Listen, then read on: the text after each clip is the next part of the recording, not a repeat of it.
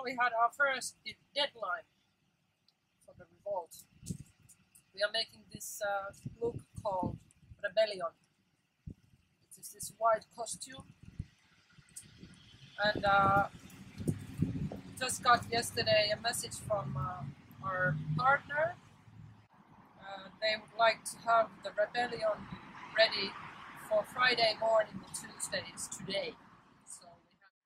So finally we got the Rebellion ready, and we made also another one. And this week we will continue our work with the other pieces and do some custom work. Last week we were talking quite a lot with Anna about the reasons why we are doing this Revolt collection, and also we were thinking about the Anarchy and how it affects our work. Like, we have this anarchy in everything what we do, but where does it come from? God damn it! Anarchy! Like, for me, anarchy is to create something from the unseen. This is the point. My anarchy is not to do with this attitude. The anarchy is to create something which nobody has seen before. It's the same philosophy which we have had in Remake for the past 10 years. You can take old shit, but you have to use it in a way that nobody can recognize what it has been before. That's why we left off now the Shell Suite team from Revolt. That it's only very cleanly my handprint, the form which comes out from my hand when I drape the stuff to the doll. That's all. Other thing we were talking with Anna was branding. And branding is very important when you are doing your own thing, and how you connect your brand with the products you are making. And this is what I think about it. Well, straight in the beginning, like about the brand and me, how they are connected or not. For me, MEM is visualization of how I want to express form. And when it comes through me all the time, I feel that I'm totally connected with MEM. But with the brand, I think the brand is still in a developing point, so I can't really say if MEM's brand is even ready.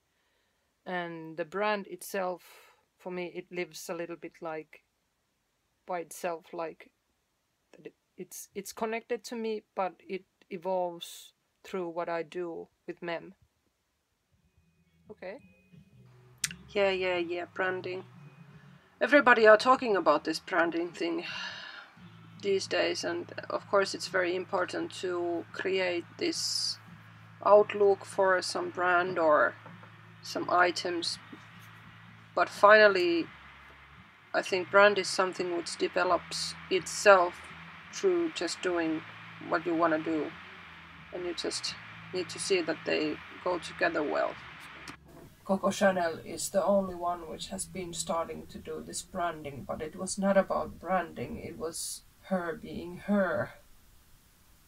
So in a way, I think the whole I want to be my brand. Or the brand becomes you. Yes, I don't like it. But I understand it. I think with MEM it's like that also, that people who become acquainted with MEM, they in some point want to know who is doing it, and then they like get to know me as a person in a way, especially with the vlog. But I'm not doing the vlog because I want to be seen. I'm doing the vlog because I want the thing what we are doing and the way we are doing it to be seen. Well. There you heard a little bit how I think of anarchy and the wonderful branding theme. And like the wonderful Monty Python said, next week something completely different. So, we will continue next week, and we will get a little bit more pace probably. This has been a little bit like slowly building up, but let's see what will happen next week and what has happened until that. Ciao ciao!